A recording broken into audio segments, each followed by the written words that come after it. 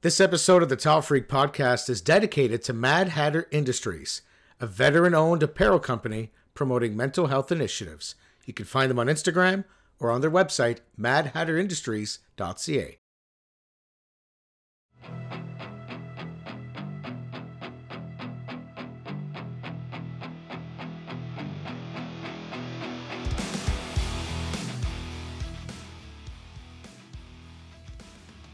So is this our first show since COVID ended? It's the first post-pandemic show. I feel like Tom Hanks in Castaways. He survives it, then you're like, okay, now you got to start all over again. Yeah, now it's back to weekly haircuts and beard trims. And, That's right. Yeah. Back to having to shower constantly. Yeah, sweatpants. And be presentable. Oh, no, I'm still gone. in sweatpants. I'm not. Dude, I'll wear it to a wedding if I have to. Can we talk about that, though? Like, before I moved to Canada, it was like, jeans all the time. Like, at the worst. Like, every contractor at least had jeans on or, some kind of a khaki or something like that. When I got here, I used to talk shit about everybody I see at the grocery store. I'm like, look at this guy in basketball shorts and fucking sweatpants. You're outside. Like, conduct yourself. Present yourself a little bit. 3 years later, that guy's me. I'm like in sweats all the time. Listen, I got a question. Do you wear flip-flops with socks? No. That might end the friendship. I cannot do that.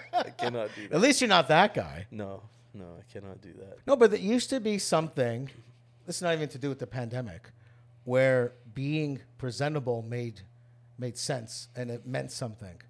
Right? You leave your home and like my grandfather would cut his grass with like a button-up shirt. Yeah. And dress pants. The difference between dressing up and dressing down was whether your collar or shirt. Or did Mike just lose his mic? Hold on. Well, time out. Mike's lost.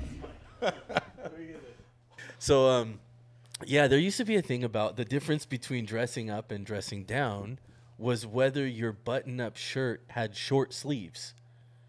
Yes. Like you still wore a tie, but your button-up was short sleeve. That's how you knew it was like party time. That was Michael Douglas in Falling Down. Yeah.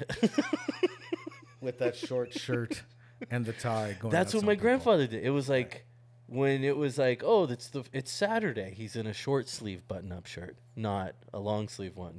Just letting it out. Just letting it all hang. The arm hairs are exposed. Just letting it breathe.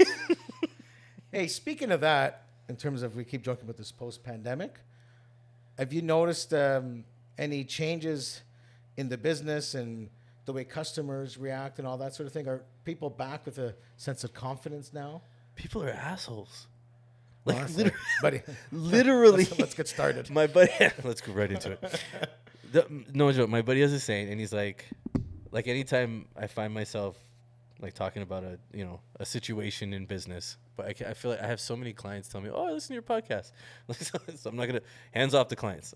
I can't say anything about them, but I feel like he's got this. Anytime I start complaining about something or whatever, he'll say, "Yeah, people suck."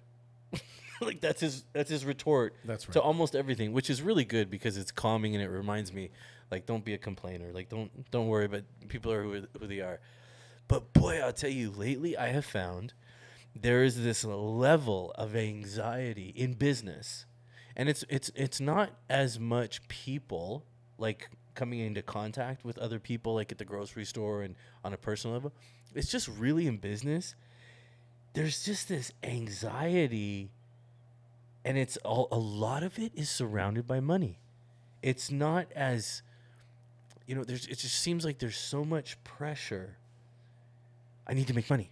I need to get this bill paid. I got to get this. I got to go here. It's like this just intensity. I think you're bang on right, and I have a theory on that. COVID things slowed down, and then governments, cities, or whatever, they had to make their money back. So the inflation, all that stuff, it's just people are feeling the crunch. So people want to make that extra money because they can't afford what they did before. Yep. Little things like property taxes have gone up kind of across the board.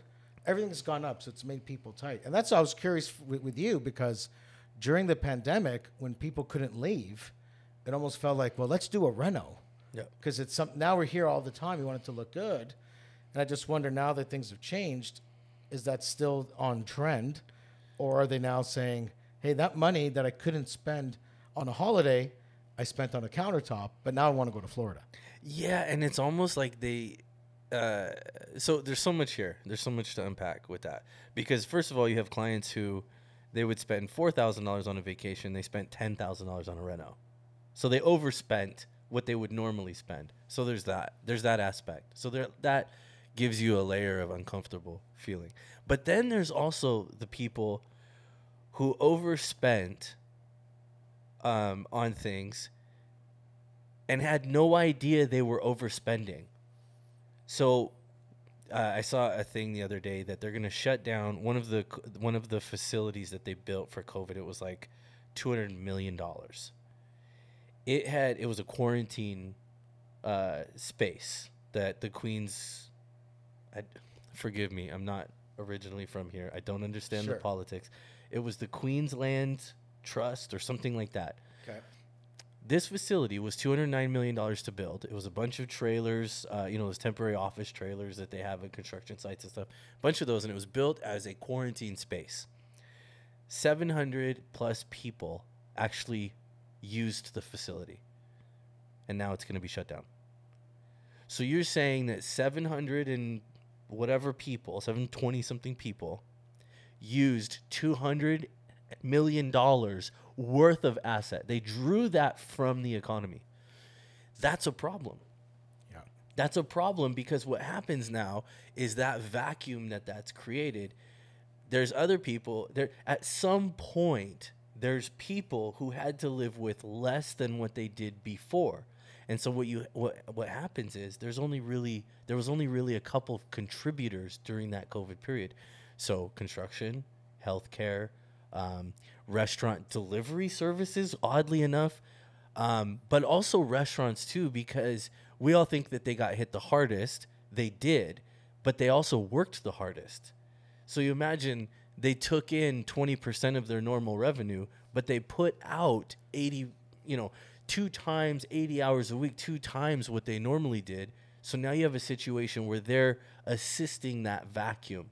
So where money's wasted and it's going to these monthly payments to people so that they can stay home, you've got other people who are working. And let's be honest, anything that comes from the government is started with us. It has to come from us first. You're bang on. You know, the whole food and bev thing, they were told you can't have customers. Then they were told you could have 50% capacity in a restaurant, for example. But that doesn't mean they're buying 50% of their product. No. They still had to stock and be ready. So their overhead was the same. Mm. Like, think about it. Like, if you're like a restaurant, you're not buying half the chicken that you would buy. Right. Because you're only serving 50% at a time, but you're trying to stretch that out. So now you're spending the same amount, but you're only checking out at a 50% clip. Absolutely 1,000% true. We now have an admin staff in the office. And if my revenue drops, the staff is still there.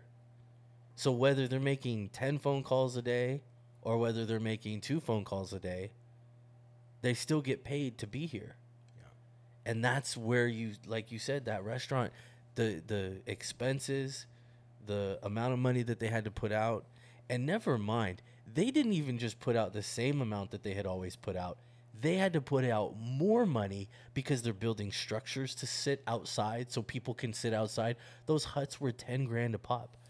But even just in the plastics, even in like the stickers on the ground, the plexiglass that's still up if you go to certain places. Totally. Not cheap. No. And who's covering that? Someone just lopping that on your lap and say, add this to what you're already doing. Right. It's amazing. I've seen some people leave it up there because it's like, well, we spent the money now.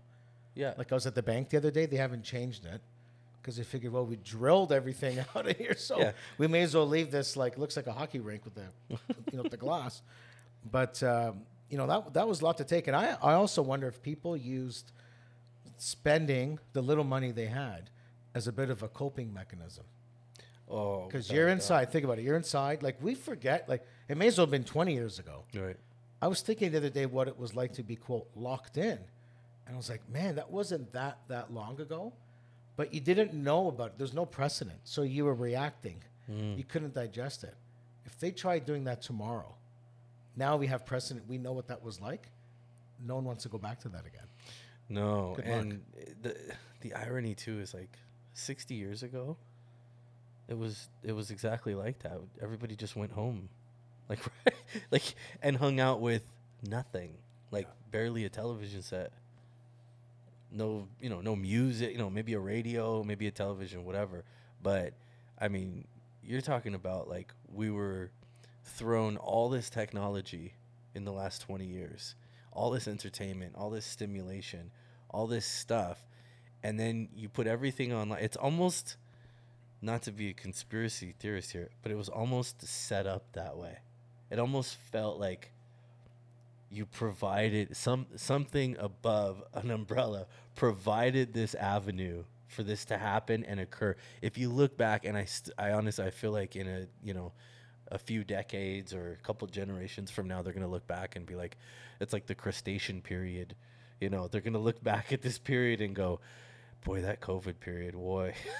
It's like, well, and it proved how we were reliant on things that we probably didn't need to be reliant on. And now it's like, we have to talk to ourselves? I don't want to hang out with my family this much. Well, and we look back at Neanderthals and we're like, oh, look at those idiots. They didn't know how to do anything. We're so much smarter. What do you think in 200 years people are going to look at us and think? Oh, absolutely. Dude, absolutely. Absolutely. But it's good to be back. Hey, here's another one. I was thinking about this too. What's that? On a lighter note. On a lighter note. No, but kind of continuing our chat. I saw a clip from someone the other day, Brian Balmer on HGTV. And he was saying government, whoever, the industry, they all owe a big gratitude to entertainment and to avenues like HGTV. And that could be extended to YouTube channels, to what we're doing here, the podcast. HGT, if you're listening. And his point was, his point was this: there's a direct correlation with renos and what people do and what they spend on versus what they watch. Right. It's almost like they watch something, they see it, they want it. Like, think about it. It could be as simple as food, could be as big as a car, a reno. When you see something and you see it over and over, other people enjoying it, you want it yourself. So the conversation is about how media, and it's funny because you would never connect those dots at first, how media played a role in spending habits and in really lifting up the industry. Without a doubt. And I think it's funny, a lot of contractor friends of mine, and I say contractor, some people think it means general contractor. Contractor is anybody who's writing up a contract. So whether you're a landscaper, a tile guy, anything, subcontractor of any kind, even you work for a company and you do your own 1099 or however you do your taxes, a lot of different, avenues are actual contractors. But I talk to a lot of contractors and they don't like, there's always this HGTV thing or, oh, they don't do it right, or they just show the good stuff, but they don't show the bad and blah, blah, blah. I've been on a few of the shows and it is a different pace. It's a completely different pace because the goal is different. And that goal that they're looking to achieve is they're inspiring people, as you said, to look at something, enjoy something, and be able to recreate that in their own space. Most of TV before that was like, look at what you can't have, like Cribs. Let's walk you through a $30 million house so you can be in awe of Shaq, and then you can't have it. Whereas HGTV is like, look at this cool fireplace. They're actually competitively priced. This guy is an installer of it, and this this electrician is blah, blah, blah, and they're wiring up these really cool, intricate pot lights, and Home Depot's big on that too. So as a construction industry, all contractors within construction really do owe a debt of gratitude to Home Depot, DIY, and HGTV for that reason, because they inspired people to want to do more. With that in mind, give us maybe a taste then of what you would like to see from this latest season of this podcast, things you'd like to address, things you'd like to accomplish, messages you'd like to get out there. So we're going through, I'm so excited for what King Tile is going through right now, because we're doing what I believe is one of the most creative things with a tile business that I could possibly think of. And I've always wanted that. I've had certain personal goals in my life, and I was always kind of felt like, well, tile's what I do, so this is what I'm going to do. But I'm just now, the last couple years, getting to a point where I'm taking what I do and I'm creating, and I'm reinventing things, and I'm looking at every different aspect of what we do, and I'm trying to catapult that to a place to do some of the personal things that I want to do. And I feel like right now I am in the middle of one of the most difficult, hard points of my life, and I've never been happier. I have a larger workload ahead than I ever have. I have more tasks and more things to get done, and I've never been happier about it. It's a great spot to be in. It's Right? it is a spot that I'm humbled by. I think how blessed that you are, like, every day. I think you are so fucking lucky. So lucky, because there's people with nothing to do and they're miserable. And that is the worst place to be. So, yeah, I feel very blessed, and I'm very thankful every day that I get to wake up. And the more I learn and the more I push and the harder I drive about business and about learning how to create something special, the more I realize I do not know. It's incredible. It's absolutely incredible.